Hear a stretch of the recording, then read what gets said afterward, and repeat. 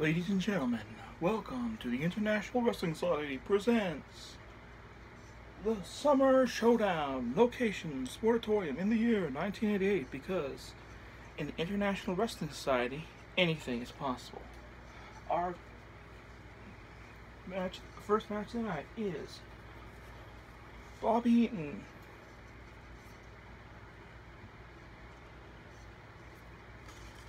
with his manager, Jim Cornette, versus, from Portland, Oregon, I think it's actually from Las Vegas, Nevada, Playboy Buddy Rose. Alright, this was a pretty good match. A lot of back and forth. Jim Cornette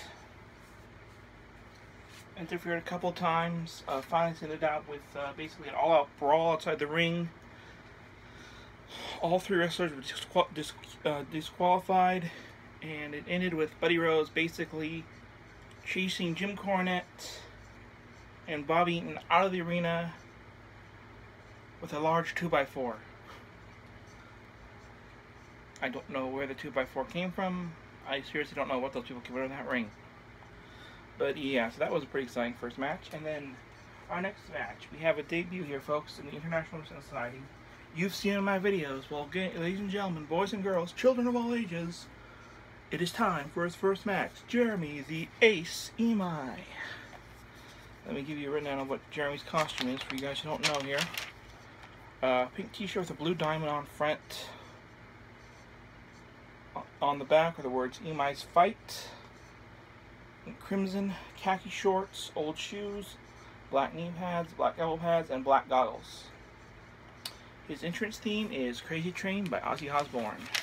And his opponent in his first ever debut match, ladies and gentlemen, was the Invincible Kraken. That's right, folks. Jeremy is not wasting any time here.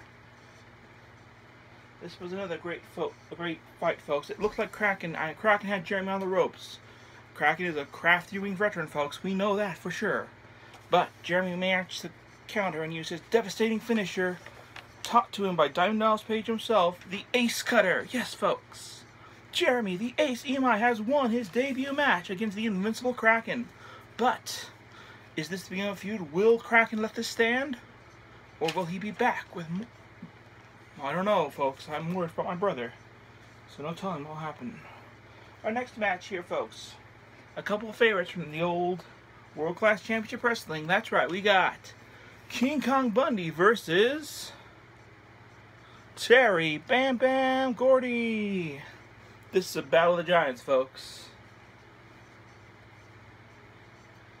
I really did not expect what happened here. I mean, you thought it was major when Hulk Hogan picked up Andre once. Let me tell you, Terry Gordy, who weighs 289 pounds, lifted up Mr. 446 pounds, King Kong Bundy, not once, not twice, but 5 times, folks. And put him away with his finish, with the Bam Bam Slam for the 3 count. I mean, it was an amazing match, folks. You should have been there.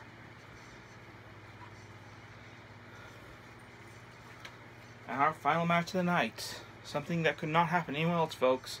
It's a hardcore DQ match between the legendary World Class Championship Wrestling star Bruiser Brody versus the ECW icon, the Sandman.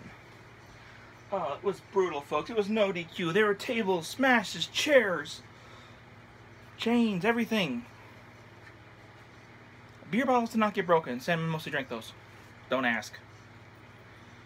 Let me tell you, we did a I think the contestants are going to be very upset when the price clock is in for the beers. Oh, boy. Seriously. How many cans did that guy fit in his pocket? Anyways, in the match, it came down to the Sandman's trusty Singapore cane. Bam! It took like I think 4 or 5 shots with the Singapore cane before Bruiser Brody went down. But he went down hard, folks. And unfortunately, so did our Spanish House table. I am not making any friends with the Hispanic community today, am I? But it was a great match, folks. And could this be the beginning of a feud? I don't think Bruiser Brody's going to take this line down, folks. So stay tuned for the International Wrestling Society, and we'll let you know what's coming up. What might happen next to these upcoming events. Remember, folks, anything can happen in the I.W.S. And anything does.